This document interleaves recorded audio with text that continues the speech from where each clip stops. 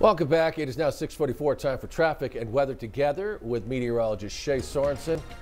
And Shea, you know, earlier this morning we were all on edge as we watched live from Pennsylvania as they rousted Punxsutawney Phil, from his slumber to tell us how much longer winter was going to hang around, and it was revealed right here live. Yes, it was indeed, and he is predicting 6 more weeks of winter, of course, here in Arizona. What does that mean? We're going to be in the 70s and 80s the next 7 days, so definitely not feeling like winter here. But no matter what, we actually have 6.5 more weeks of winter. The spring equinox is about 6.5 weeks away, so nice try, Phil.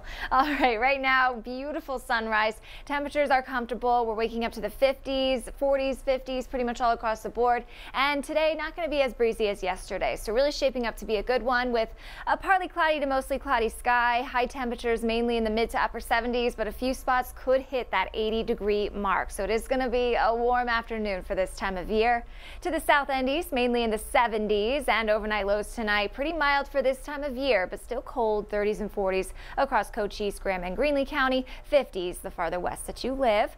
For your futurecast, staying partly cloudy to mostly cloudy throughout the day today. That system passing through tomorrow will also keep us pretty cloudy and pick up the wind a little bit too. Gusts up to 25 miles per hour can be expected Wednesday afternoon, and again a mostly cloudy sky, but as you can see, we are staying dry with this one. This system has really weakened over the last few days, so we are staying dry Wednesday night into Thursday. The biggest impact will be the gusts tomorrow, getting a little bit windy at times, and then the cooler temperatures when Thursday and Friday, upper 60s, but we'll warm back up into the 70s this upcoming weekend.